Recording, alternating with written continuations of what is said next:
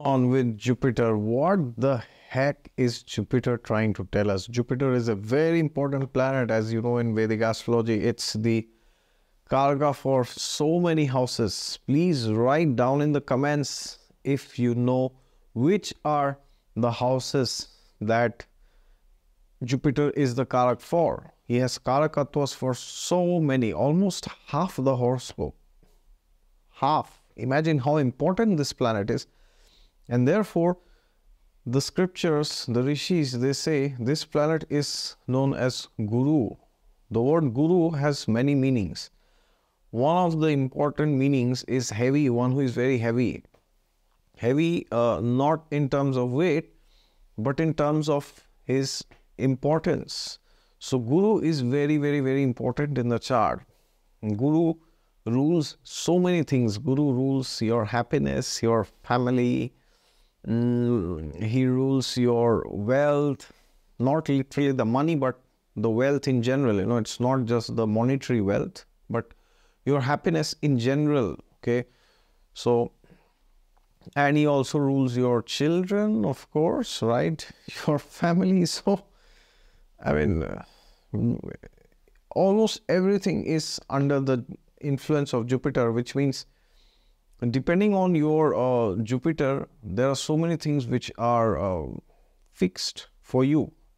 Now, what people don't understand is that there are two planets which deal with awards and recognitions and some kind of goodwill, which is Jupiter and Venus. So, I had made a video a long time back, 2-3 years back, on Jupiter and Venus, okay, where I said, anything good that you see in this world, anything, not everything, almost anything and everything is ruled by these two planets, Jupiter and Venus.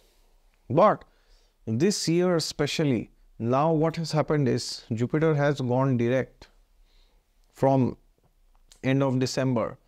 So that means now what Jupiter is trying to do, he is going direct, and very soon he will be entering into the next sign, into the next zodiac sign.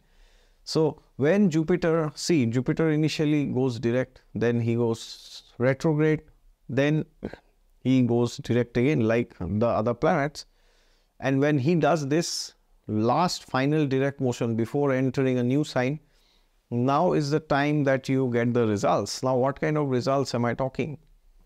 See, the results will depend on your chart, your Mahadasha and your Antardasha, these three things. Now, when I say chart, I don't mean just your original Jupiter, okay?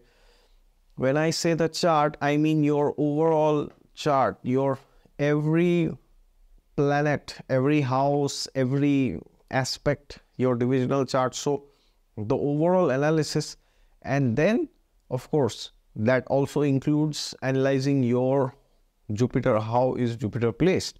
And of course, needless to say, the Mahadasha and the Antardasha. So, these things will at the end decide what will happen in your life. But Jupiter especially is very important this year, because if you see the year 2024, you see the number 4 is there. Okay, so number 4 is the year number of Rahu, and we saw in 2020, which is again 4, what happened. Of course, 2024 is the year of Saturn, but still the Rahu element is there. So you will see technology, IT and all these things are booming. But what you need to understand is that Jupiter and Rahu, they are similar and very, very, very contradictory. They are not complementary. These are two very special planets. You know, sometimes planets have opposite traits, but they are complementary. Now, Jupiter and Rahu are two such planets which have very similar traits sometimes, but they are totally contrary to each other. One represents dharmic expansion, the other represents adharmic expansion. Okay, so these two things, this is one major difference, but what is common is both show expansion. So many times people, they get overhyped with these ideas of success, failure, oh, this is good, that is bad.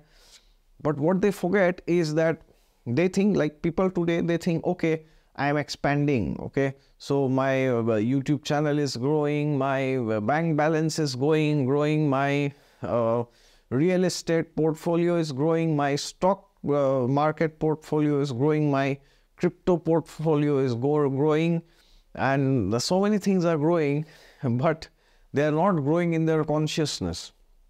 So therefore, now when Jupiter is actually direct, then it is a very important time for us to look inside us and see how is our consciousness.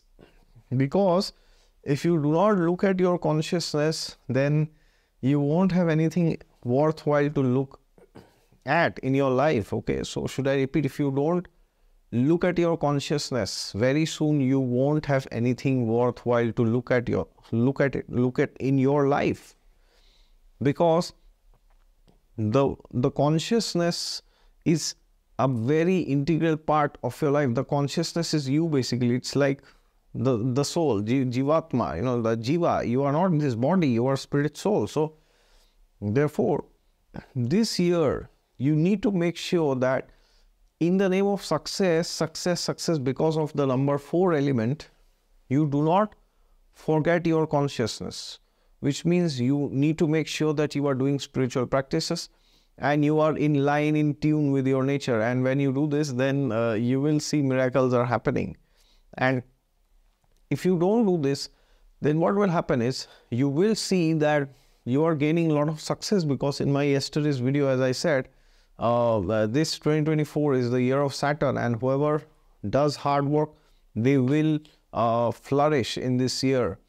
But when I said flourish, many people interpreted it as materialistic flourishment, material success and all this, which is but natural. But what is important is to understand that along with materialistic advancement, there should also be spiritual elevation. Otherwise, what happens is the expansion that you are having in your life, your family is growing, your bank balance, your over net worth is growing, your network is growing. But what's happening is you are not able to actually enjoy them, because you think the enjoyment can only come after you cross this destination and you go to the next. Okay, so you have become a millionaire, now you want to become a multimillionaire. If you are a multimillionaire, you want to become a billionaire. Okay, if you are a billionaire, you want to become a trillionaire.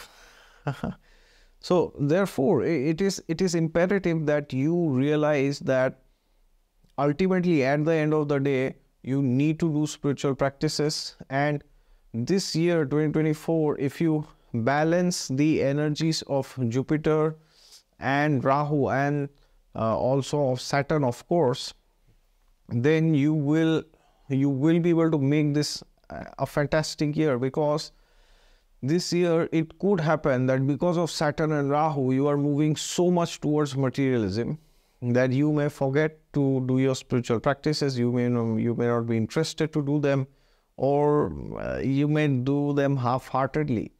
So when you do this, eventually you will realize that maybe or maybe not you get everything, but you're still miserable. So every year your misery will remain the same, because the material world is designed in such a way that, see, the material world is a fundamental incompatibility with the soul, because the soul is Sat, Chit, Ananda, 3 characteristics, right?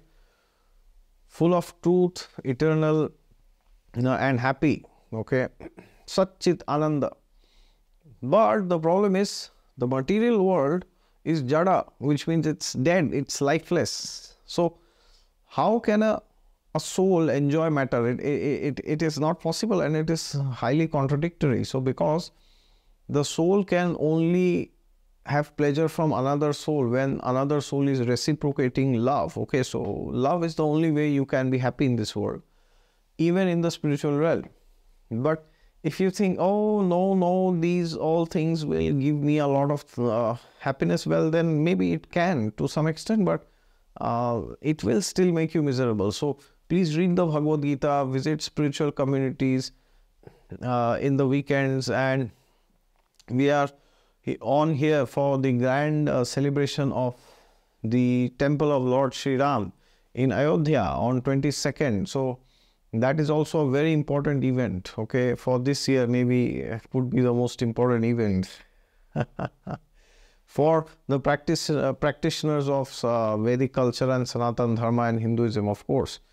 So therefore, you need to understand that everything will come at the right time. You will get everything, but there's one thing you will not get if you don't endeavor, and that is spiritual growth. So spiritual growth is very important. Please focus on it, and only then you will actually be happy. Otherwise, the expansion is like Rahu's expansion. It is not the expansion of Jupiter. Okay, so if you want like the expansion should be holistic, then you should have focus on your spiritual life, then your physical health, then your wealth, which is, you know, career, finance, whatever, and your family life. Okay, so these 4 pillars, dharma, artha, kama, moksha, should be balanced.